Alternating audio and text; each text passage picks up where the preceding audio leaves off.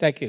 It takes me about 2 hours to give this talk, so 6 minutes is not going to do it. I'm going to speak at my New Jersey speed.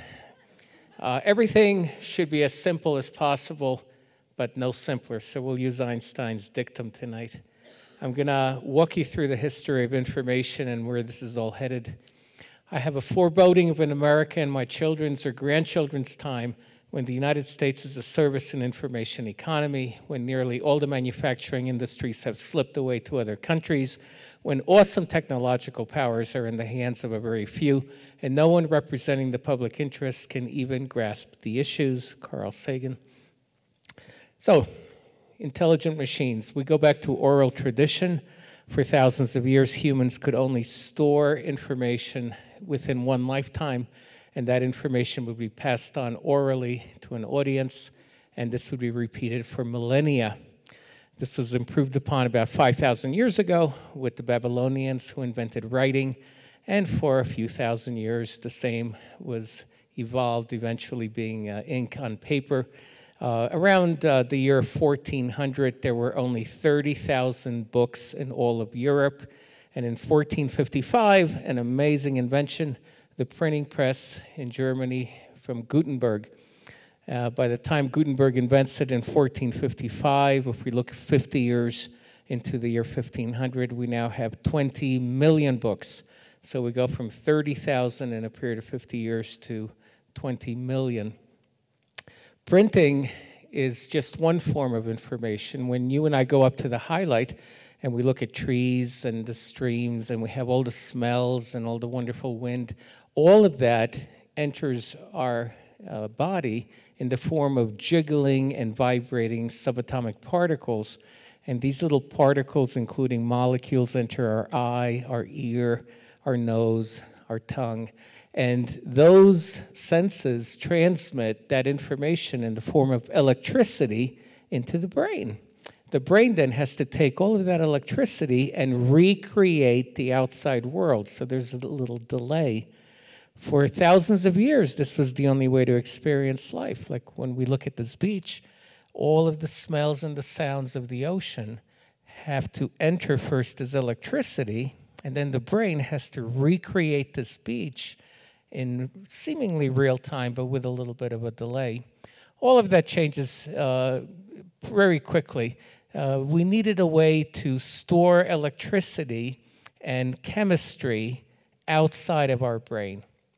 So for millions of years, all we could do was experience life within our own minds until this brilliant Italian physician named Volta comes up with the first electric battery.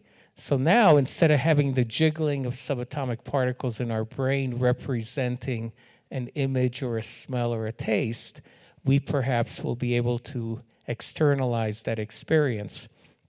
Of course, when this was invented in 1800, no one would have thought of this. In our museum, we have an original Volta battery shortly after 1800. And basically, it's a sandwich made up of discs of zinc and copper with felt. You soak this in lemon juice, and you get your positive and negative. Well, this allowed electricity now to compute. And the ENIAC was the first general-purpose electronic computer in 1946, where electricity was used to store and calculate what was normally the provenance of our brains was now externalized. Computers became more powerful, but in the 1960s, they would still occupy half of this theater. This is an IBM 360 from about 1964 with about 1/1,000,000th the power of an iPhone. And this was state-of-the-art in the 1960s. Then in 1971, an amazing invention, the microprocessor. The entire computer and much more that we saw in the previous slide is packed into a chip the size of the nail on your pinky or smaller. And back then, they could store only 2,300 transistors. Today, it's 4 billion transistors in that chip. Well, that leads to the first personal computer, 1975. This is the magazine that announced it. It was called the Altair. And the programming was done by these fellows who signed this for our museum: Bill Gates, Paul Allen, Monty Davidoff, and Ed Roberts, who invented the computer, 1975. Then 1 year later, the Apple I.